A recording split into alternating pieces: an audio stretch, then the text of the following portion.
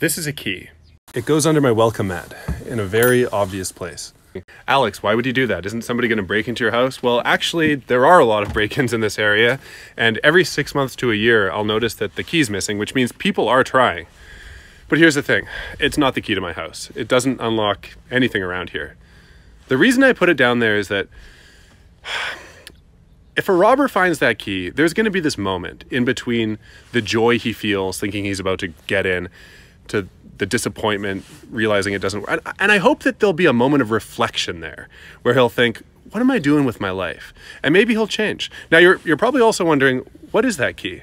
I'll tell you. If any of you robbers are seeing this TikTok, look at the number on that key. It unlocks a safety deposit box at the West End Van City Bank in Vancouver. And in that safety box, we got some money, we got a self-help book, and a chance for you to start a new life. Good luck.